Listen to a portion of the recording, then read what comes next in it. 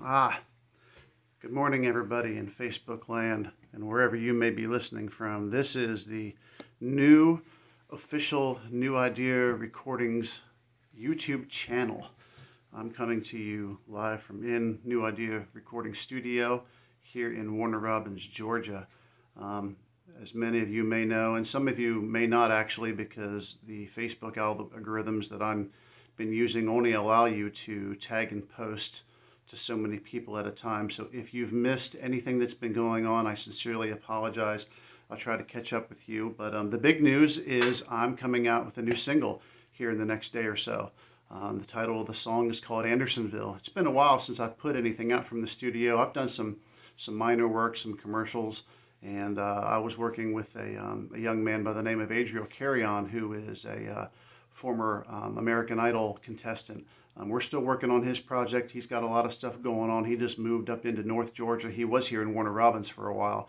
But anyway, been doing a lot of stuff. And so let's talk about Andersonville for just a little bit. You know, with any song, when you do a recording, people like to know, well, what's the song about? How did you come up with this? Where did it come from? Where does the storyline? Who are all the people involved? So we're going to talk about Andersonville for just a minute. The Andersonville Historic Site is a Civil War, it was an actual prisoner camp, otherwise known as Fort Sumter. It was probably one of the deadliest Civil War prison camps in history. Originally, there were 13,000 graves that were actually documented, and in the song you'll hear the number 13,000. Now, Andersonville over the years has grown tremendously, and it's probably in the 20s of thousands now of those who are buried there.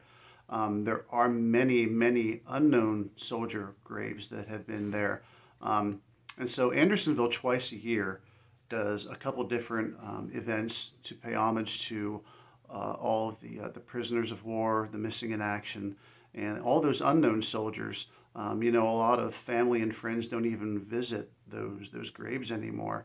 And so organizations like Wreaths for America, they come in once a year around the Christmas time, and they hand make literally hundreds and hundreds of thousands of wreaths, and they load them all into semi-trucks, and they go to the different historical areas and cemeteries, and we put those wreaths in front of every single stone in the cemetery. If you've ever been involved in one of those events, it's pretty awe-inspiring, really. The first time I went was with the Warner Robins Jeep Club. You'll see plenty of Jeeps in the in my video as well. But it all started. We had come to the Memorial Day event, which is the placing of the flags, just like at Christmas time when they put the wreaths down. They also do flags at Memorial Day in front of every single stone. And when you first get there, you look at it and you're like, wow, we are going to absolutely be here forever. This is going to take all day, because there's literally just acres and acres of gravestones. And but once you get going, they limit it to 300 volunteers, according to their webpage. I'm not sure if that's the fact anymore, because I swear I've seen more than 300 people out there putting flags down, because it goes really quick. Actually, within just a couple hours, the whole entire place is just covered in flags. It's really amazing.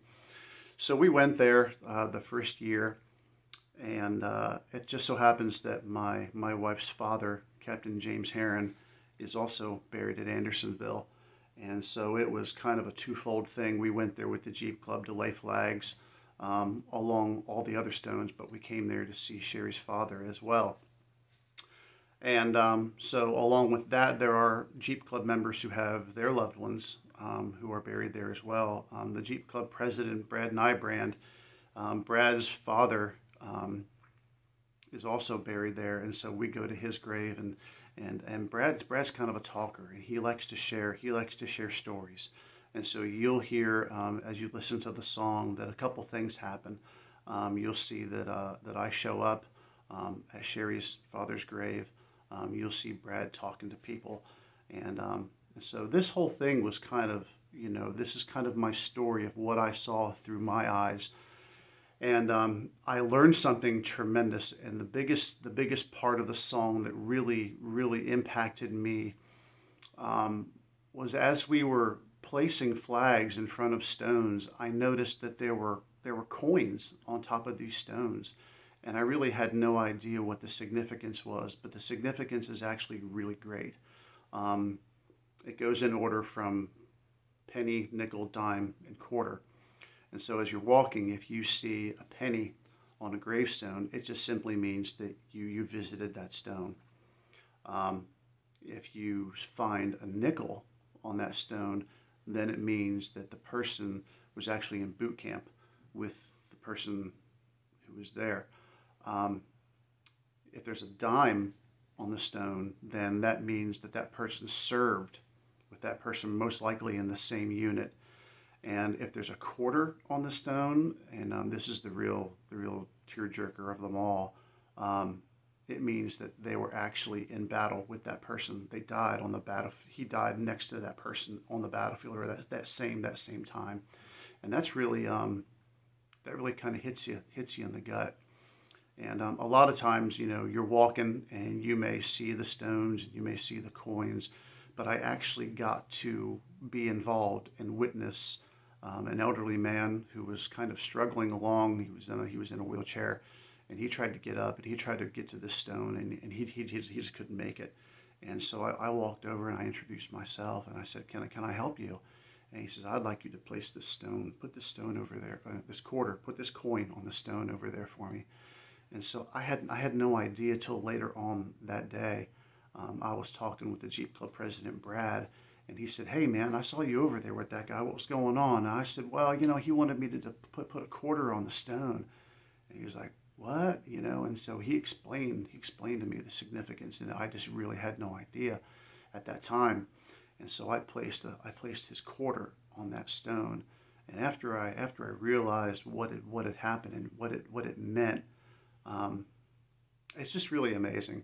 And so that's where the whole storyline of the song comes in. And you will notice later as I recreate the scene with I met a frail old man in faded fatigues. You will notice that the name on Sherry's father's headstone is also the same name on the fatigues of the man sitting in that chair. And so the man who is sitting in that chair is retired Master Chief. I think he's a Master Sergeant. I'm not sure. Master Chief. Anyway, retired Air Force, and that's Jerry Heron, and Jerry is Sherry's dad's brother, Sherry's uncle, and so it was kind of there's some definite family connections that are sewn throughout the writing of the song. And so anyway, I just wanted to get a shout out there to everybody. I do want to take a minute and give some props to some really special people who helped me along in the project. I'll start it in order of how the video starts. Brian Sykes, he was the young man who starts out playing we couldn't find an actual bugle, so he's actually recreating it with a trumpet. He actually played a modified version of taps in the track for me. Marianne Sweeney, she played violin on the track, did an absolutely wonderful job. And the other outside studio musician that I want to give props to is Gary Martin out of Indiana. Gary Martin is a tremendously talented, gifted pedal steel player. And I actually took my track and emailed it to him. And I just PayPal him like $150, you know. And he sends me like 3 or 4 versions of the track. He just plays it over and over. And he says, Jeff, you can just take this track and just pick it apart and piece it however you want, you know, pick the best of the best. And so he makes it really easy. And so we put this whole track together, and it's been really cool. Again, special shout outs to Eddie, my videographer, Eddie Wingerstein.